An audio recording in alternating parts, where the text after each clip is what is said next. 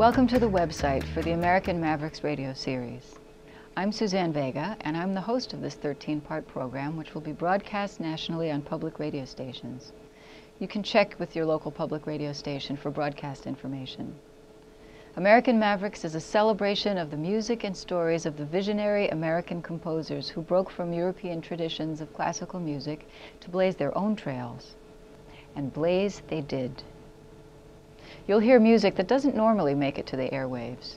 Pianos played with forearms and upper bodies, pieces composed for silverware from the local diner, compositions performed deep in caves. There's music by Charles Ives and Laurie Anderson, John Cage and Harry Parch, Meredith Monk and Pauline Oliveros, and many other Mavericks. I chose to host American Mavericks because it's a truly entertaining series. The music captured here is beautiful and interesting and provocative.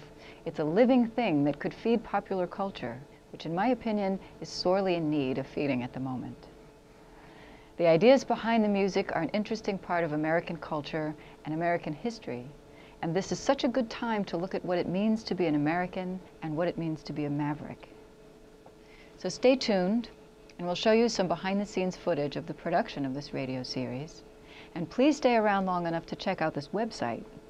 You'll find in-depth interviews, performances by the San Francisco Symphony, and composers' works in their entirety, along with their other creations, including paintings and sculpture, poetry and calligraphy, and even a straw bale house.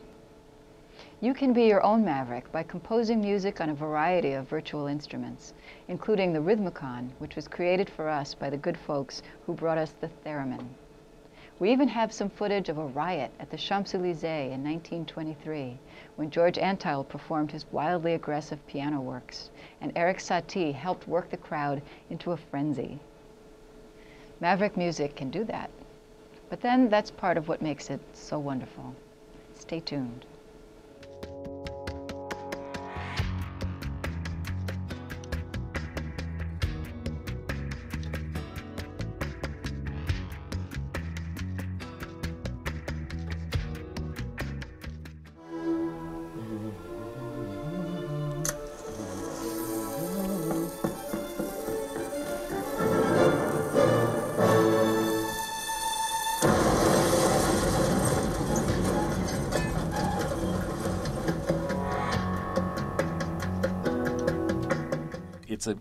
It's almost a funny moment to come out of and define Mavericks with, like, The herd of cows. The herd of cows. So I think we want to have more fun with it, is all. Okay.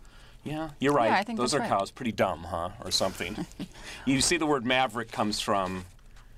Yeah, I think it's interesting. I think it's necessary, actually, to have it be that solid. It's totally necessary. Yes, those are cows. You see, the word Maverick comes from Samuel Augustus Maverick, who lived from 1803 to 1870. A New Englander who resettled near San Antonio in what is now Maverick County and became a rancher. Soon, any unbranded, unfenced-in steer was called a maverick, and the word eventually came to mean independent soul, nonconformist, dissenter. Okay.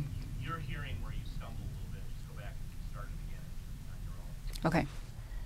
Yes, those are cows. Okay, that's enough.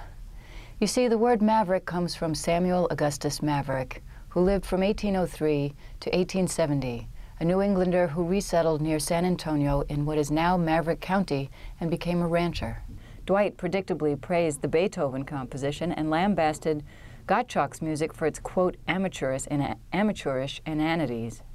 Quote, amateurish inanities. Next time we'll spend more time with the music of Aaron Copland and his and others switch from modernism to populism. It'll be a fascinating hour, I hope, where we'll talk about the compelling relationship between progressive politics and conservative music. I'm Suzanne Vega. Join me then. Fab, let's go get something to eat. All right. She doesn't have to do the credits. Yeah.